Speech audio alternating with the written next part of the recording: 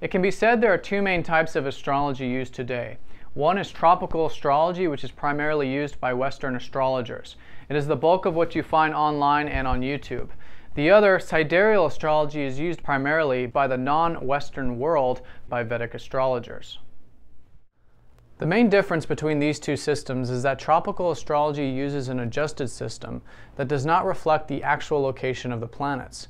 The location of the planets are adjusted to a theoretical position based on the seasons of the Earth. Sidereal astrology, on the other hand, aims at using the actual location of the planets. True sidereal astrology is the equivalent of going outside and looking up at the night sky to see which constellations the planets are in. Tropical and sidereal astrology refers to the zodiac system used. Tropical bases the location of the zodiac signs around the seasons of the Earth. Every spring equinox, tropical astrology adjusts the signs so that the sun is at 0 degrees Aries, the beginning of the zodiac. The truth of the matter is the constellations of the zodiac are slightly moving relative to the seasons. The sun does not originate to its exact position in the sky every year relative to the stars. This change is very subtle, about 1 degree every 72 years, and at the time of this video, the tropical zodiac is almost a full sign away from the actual constellations in the sky. An example of this might be that if the sun is in the sign of Virgo in your tropical birth chart, it may have actually been in the constellation Leo at the time of your birth. This slight change between tropical and sidereal systems is commonly referred to as precession. Sidereal astrologers instead aim at using the actual location of the planets in the sky.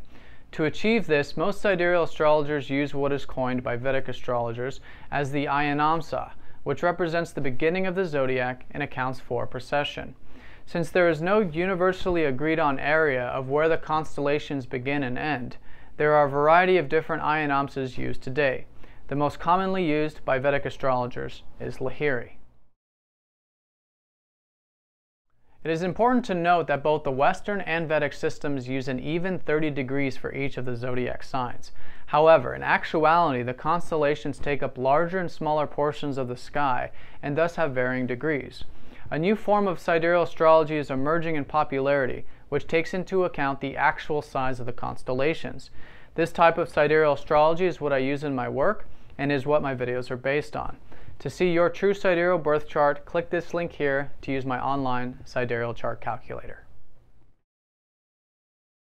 So this was a general look at sidereal astrology. I'll be making additional parts to this video explaining it in more detail. Thank you again for all of your support. If you have any questions, comment down below. If you'd like a personal reading, click the link on the page or to take one of my sidereal astrology courses. Thanks for watching. Take care. See you next time.